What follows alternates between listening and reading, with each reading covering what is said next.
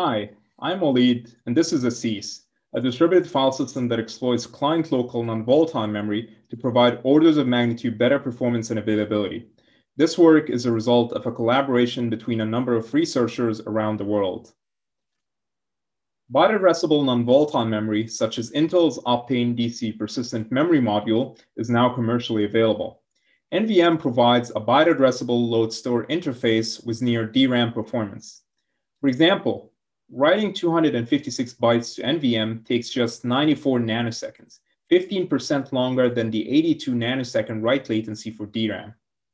Second, NVM cost is only a fraction of that of DRAM. A 128 gigabyte Optane DC DIMM costs $3.8 per gigabyte, 40% cheaper than a same size DRAM DIMM. Finally, unlike DRAM, NVM is non-volatile. It persists data across crashes and can thus be used as a storage medium. Added together, these features are driving the adoption of node-local NVM at scale. Because of this trend, distributed file systems like Ceph and NFS have started to integrate non-volatile memory. Their model is one of remote server-sided data and metadata storage and management. Client memory is treated as a volatile block cache managed by the client's kernel.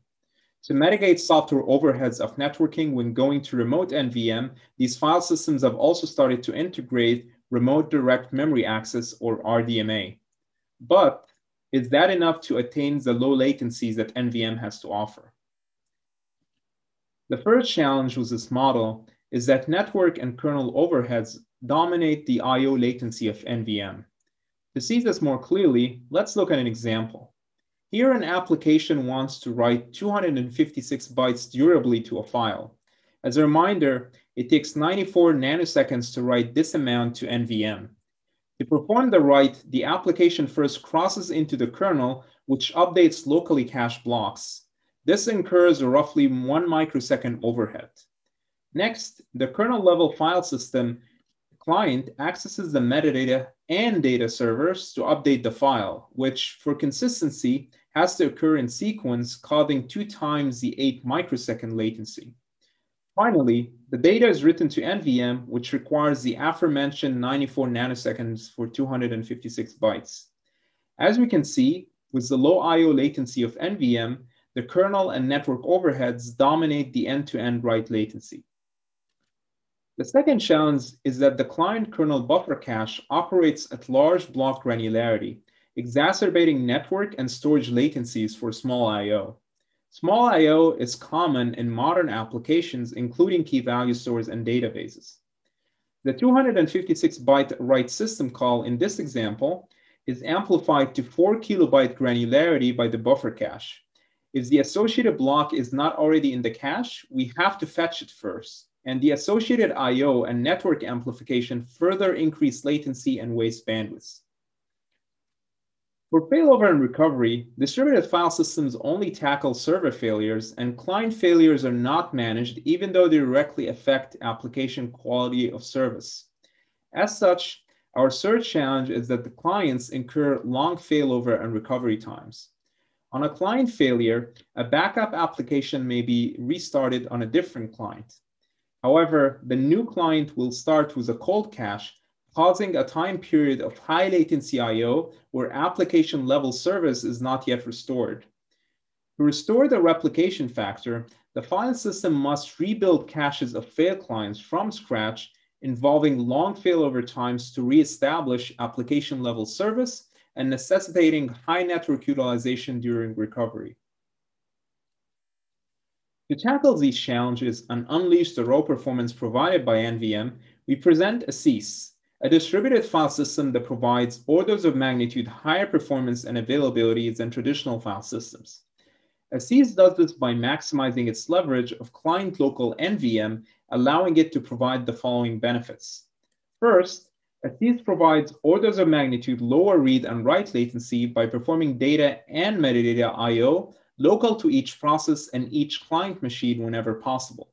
Second, despite client local use of NVM, Assise provides linearizability and data crash consistency by leveraging a novel crash-recoverable distributed coherence protocol for client-side NVM, which we denote as CCNVM. This protocol also replicates client local I/O directly to other clients. Third, Assise provides high availability by failing over to these cache-hot client replicas.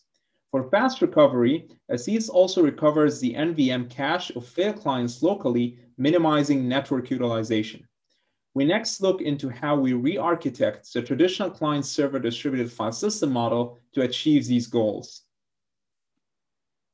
Our first design choice is to move file system data and metadata management to client local NVM managed by a client shared file system daemon called sharedfs.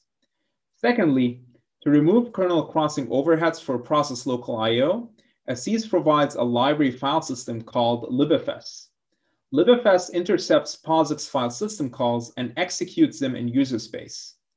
Thirdly, libfs writes data and metadata at byte granularity as opposed to blocks to an operation log in process private NVM. In doing so, we provide processes with direct user space data access without block amplification, reducing I/O latency while also providing local durability, which is essential to enable fast recovery. Since, of course, Assise is a distributed file system, there is also remote I/O.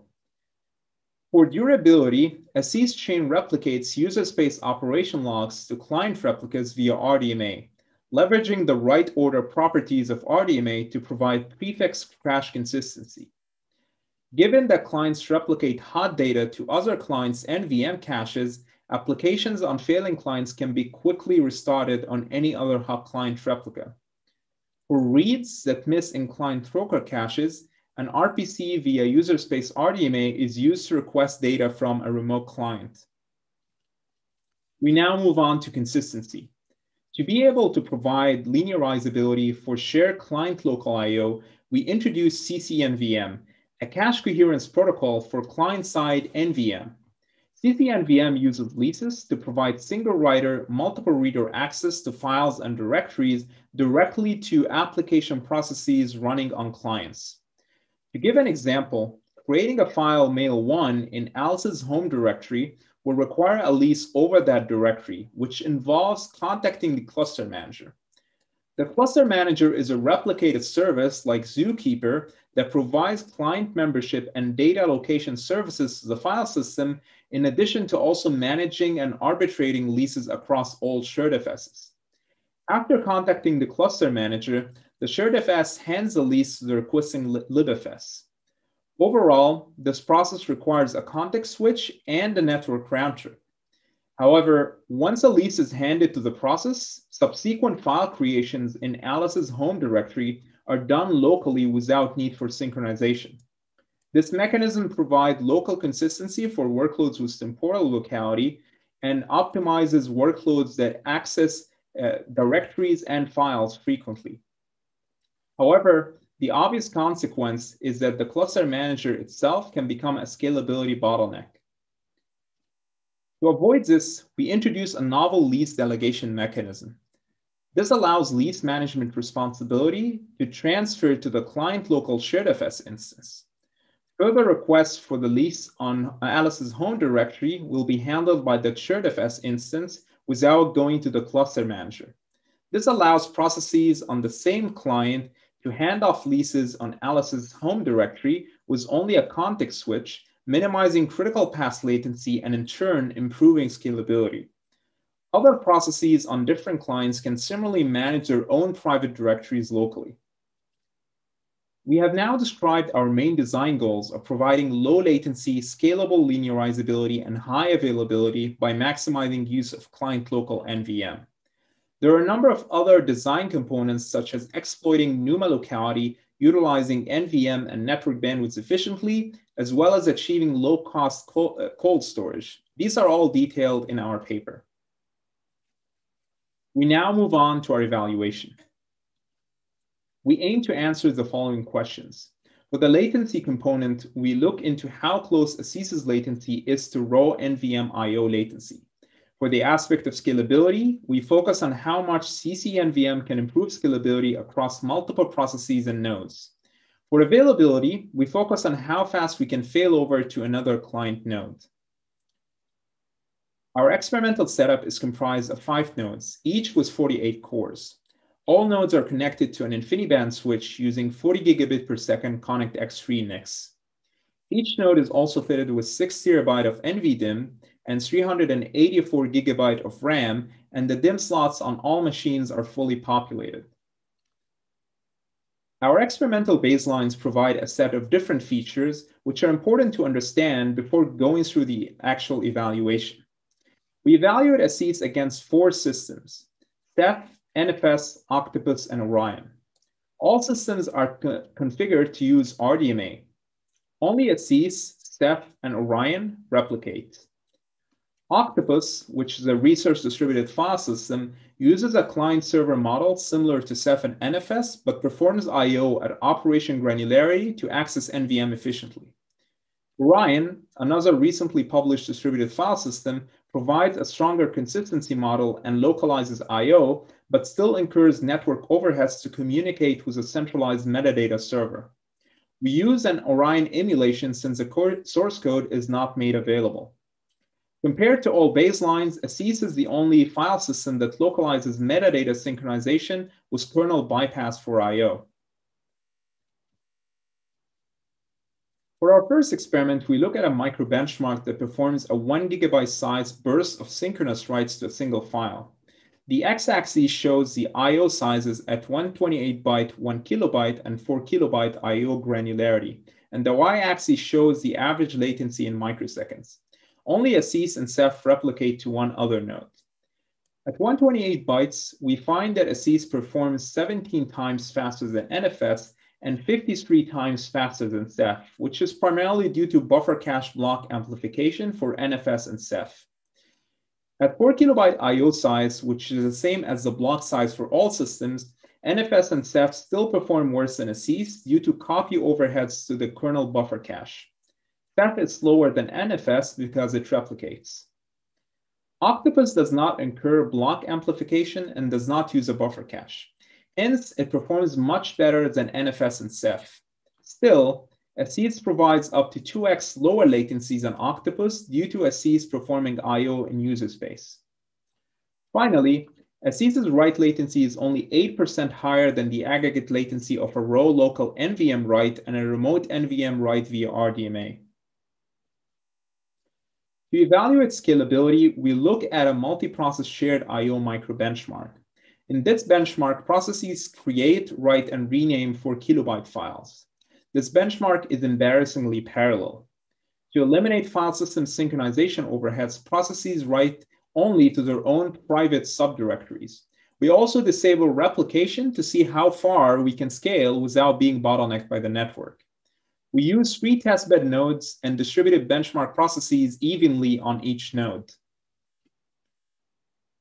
The x-axis shows the number of processes involved in file operations, and the y-axis shows the number of kilo operations performed per second.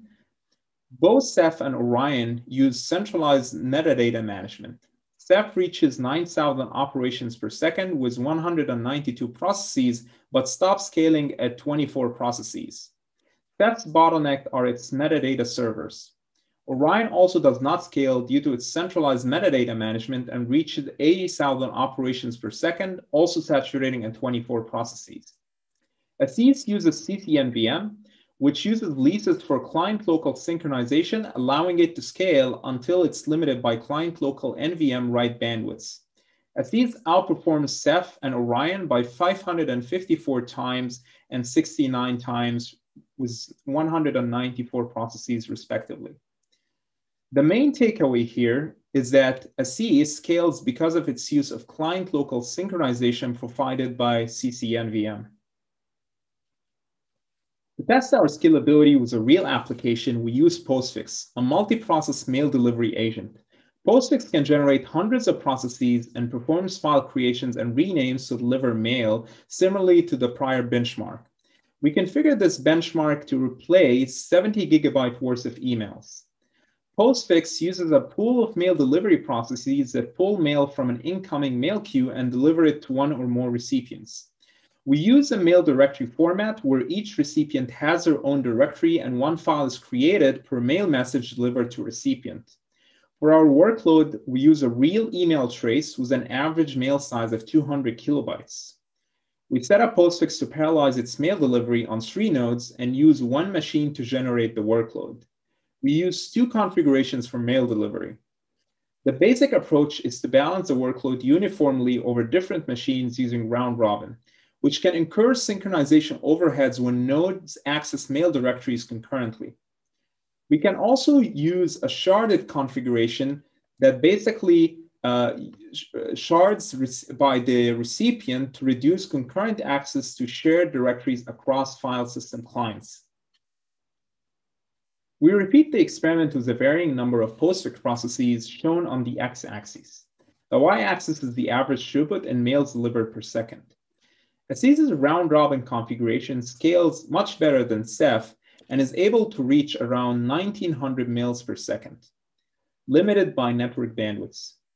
Ceph only delivers roughly 500 mails per second due to central metadata management. Ceph's performance does not change when sharding, hence we only show one configuration. We see that sharding can achieve better scalability for Assise since Assise's leaf delegation scheme adapts to the application's sharding patterns, further reducing overhead via shard local synchronization. We now move on to failover. In this scenario, we have 2 replicas, one primary and the other is a backup. We run LevelDB for both Ceph and Assise configurations shown at the top and bottom of this slide respectively. On the left, we show the setup of the cluster, and on the right, we see a timeline of events before, during, and after failover. In the timeline, the x-axis shows time in seconds, and the y-axis is the LevelDB latency in seconds for each executed operation shown in log scale. Pre-failure, we see bursts of low latency in between stretches of high latency. This is LevelDB's steady state. Bursts show LevelDB writes to its own DRAM log. These are periodically merged with files when the DRAM log is full, causing writes that are higher latency and sometimes blocking with Ceph, as the writes wait on the file system to persist the DRAM log. After a primary failure occurs, it takes roughly 1 second for the cluster manager to detect this. Assise allows near instantaneous failover to a cache hot backup and takes only 230 milliseconds for LevelDB to resume steady state performance. On Ceph, LevelDB takes 3.7 seconds, shown by the light gray box, to restore its database on the backup. This is because Ceph does not provide data crash consistency. LevelDB is blocked again soon thereafter by Ceph, persisting the DRAM log shown by the second light gray box. This process involves access to further files that are called in the primary's cache, resulting in an additional 15.6 second delay before reaching steady state for a total of 23.7 second aggregate failover time. Assise fails over 103 times faster than Ceph. Emulating the time taken for a full primary reboot, we restart the file system daemons on the primary after 30 seconds. During this time, many LevelDB operations occur on the backup that need to be applied to the primary when it recovers. Assise's cluster manager keeps track of this delta during the time that the primary is down. As soon as the primary is back online, we cleanly close LevelDB on the backup and restart it on the primary. Both Assise and Ceph allow applications to operate during primary recovery. Assise uses a track delta to locally recover valid blocks in the primary's non-volatile cache. LevelDB returns to full performance 938 milliseconds after restarting it on the recovering primary. Ceph has to rebuild the primary's cache in its entirety, causing delays highlighted in light gray, and it takes overall 43.4 seconds for LevelDB to reach full performance after the recovery starts. Assise recovers to full performance 46 times faster than Ceph. To conclude, Assise is a distributed file system that uses client local NVM to simultaneously provide low latency, scalability, and high availability. To do so, Assise performs local remote I/O from user space and uses CCNVM, a novel distributed coherence protocol, to provide scalability, linearizability, and crash consistency. Finally, Assise fails over faster to cache hot replica client replicas to provide high availability. Assise provides order of magnitude lower write latency, faster failover, and better scalability than the state-of-the-art, tested on real cloud applications such as Postfix and LevelDB. Our source code is available. For questions, you can reach us via the email given on the slide. Thank you.